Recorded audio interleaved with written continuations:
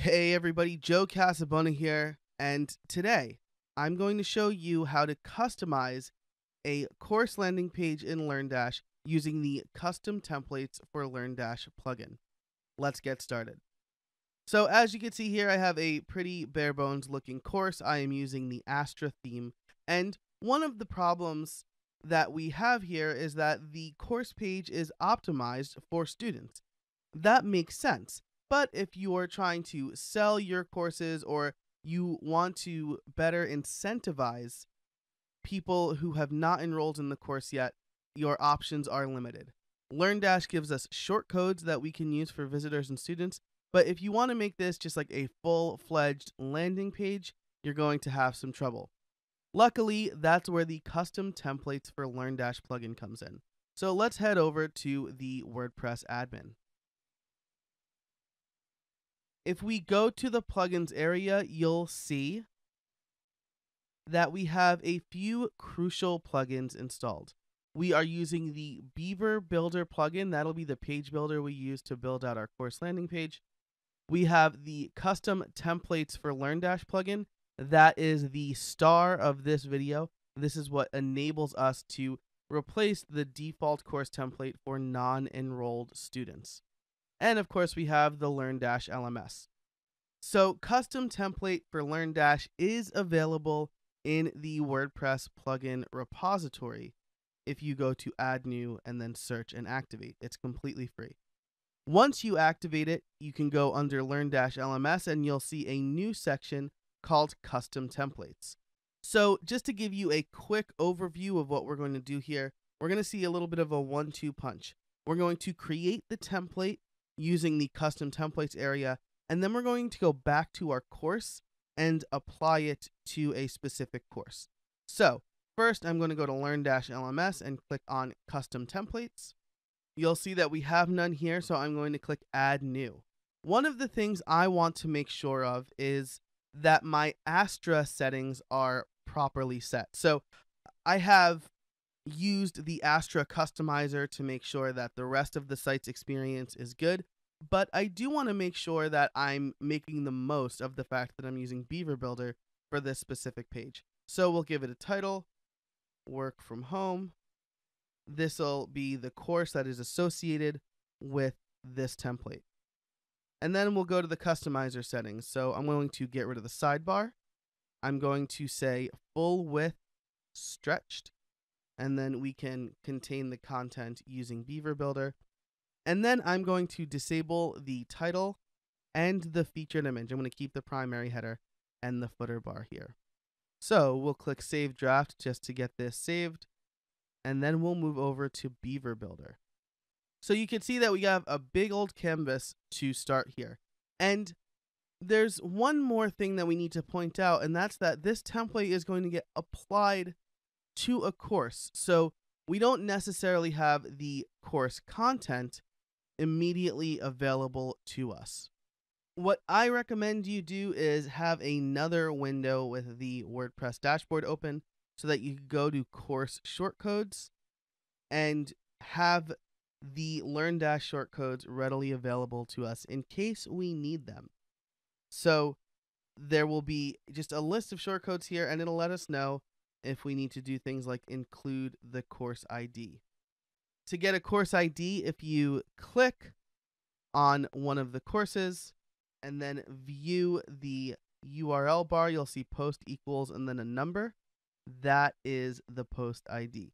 So you can see that the post ID for how to work from home is 46. We'll keep that in mind as we build out this page. So the first thing we'll do is we will drop a heading onto the page, right? We've disabled the default heading because we want to have a nice big custom verbiage heading. So we're going to call this how to work from home, or maybe learn how to work from home. Learn how to work from home. We'll change the style of it, so we'll make sure it's center aligned. We'll make sure to use the heading 1 tag because it is the main headline, and we'll save those changes. Next, we want maybe a nice big image, so we'll use Beaver Builder to drag the image block here, and then we'll select one from our gallery. So we have this image which we're using for the course cover. So we will use that same image and we'll make it let's see, the large image will probably be okay.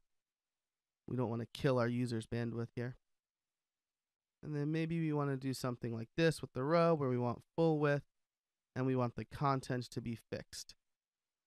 What this will allow us to do is set a background color. So maybe we'll set the background color this nice gray that we like, make it stand out a little bit, and then we'll make the text color white. And then, just to cut to the quick, we will crop this image and make it, let's say, landscape or panorama. There we go. That looks a lot better. So the next thing we'll want to do is add a payment button. And we might be inclined to add a button here, but we'll actually need to use one of our shortcodes. If we scroll down on the shortcodes list, we will see one that says LD payment buttons. And we'll need the course ID, which is 46. So we'll copy this. We'll go back to our page builder. So we will use the text editor module. This is closest to what we would see in a regular WordPress editor. We'll paste that in.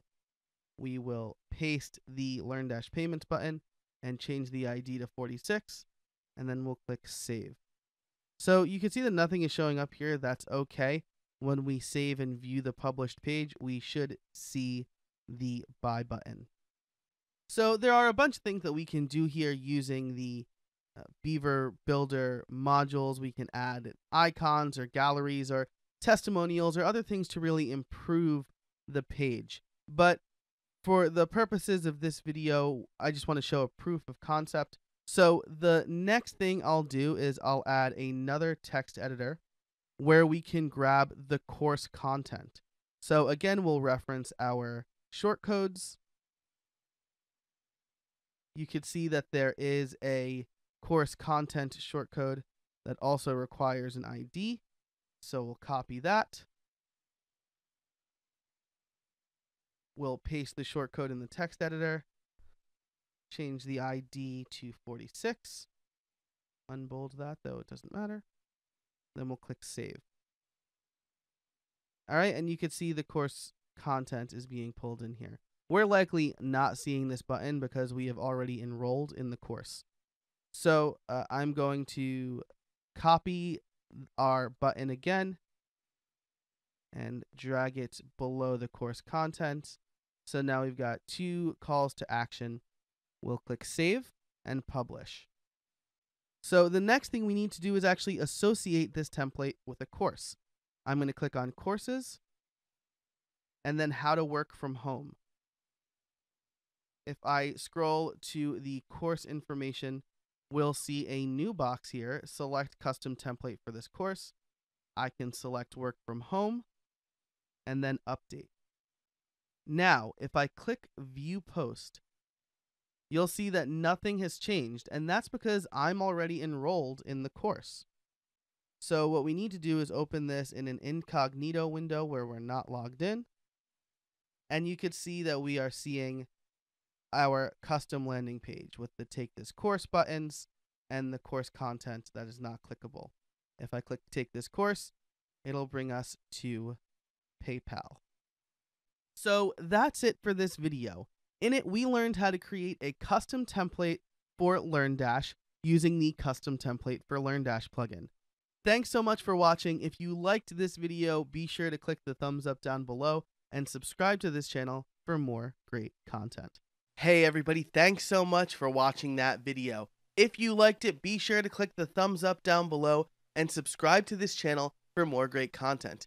If you want to learn more about web development or WordPress or anything that I talk about on this channel, you can check out the other video that's linked on this screen, or you can head over to creatorcourses.com to see what online courses I have to offer. Thanks again so much for watching, and until next time, get out there and build something.